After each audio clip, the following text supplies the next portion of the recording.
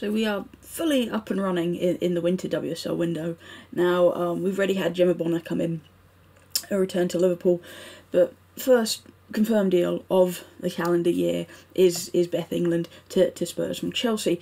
England was at Chelsea for 7 years, seven very successful years, but over the last few years, we've seen her playing time rapidly diminish. It took England a little while to break into that Chelsea team as well, so it's an unfortunate way to bookend her time at a club where she really made a name for herself when she joined from the Donny Bells. It's kind of just been blips and blobs of playing time rather than being a consistent starter and really showing what she's about week in, week out. This was a move that was on the cards before the start of last season. England also, I think, had some loan offers. She could have gone somewhere on a part-time deal and still been a Chelsea player, but she opted to stay loyal to the Blues. But, we've seen her time for England, her chances with the Lionesses really kind of fall away with her lack of playing time at Chelsea. And with Ellen White's retirement, I think it really opens up the chance, and it's about being that player to step up to show their consistent performances. Now, there was a lot of talk about, say, having Alessia Russo, maybe Ebony Salmon, seeing Lauren James more often for England now that White has retired.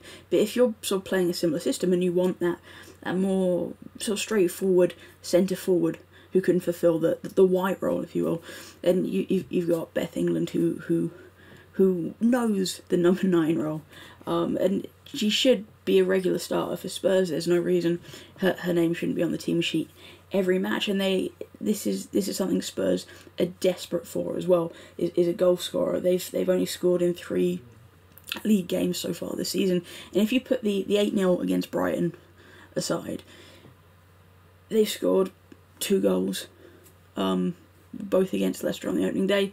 Their other win was against Liverpool by way of an own goal. Their top goal scorers are Drew Spence and Ashley Neville.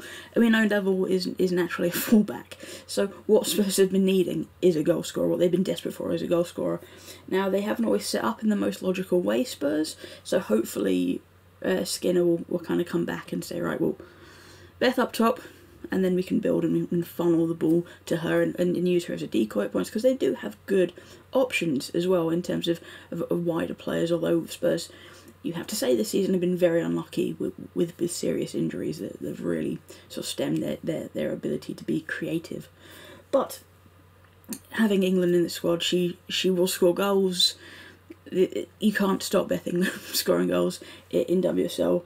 It's just about them getting the balance right, and that should really help them as they are kind of languishing in the table right now. But I think this is a move that helps everyone. Even though England, when she featured for Chelsea, was still doing bits, this gets her playing week in, week out, which is what footballers love to do. It will get her a serious look in for England as well if she performs well for Spurs, and hopefully she can just get.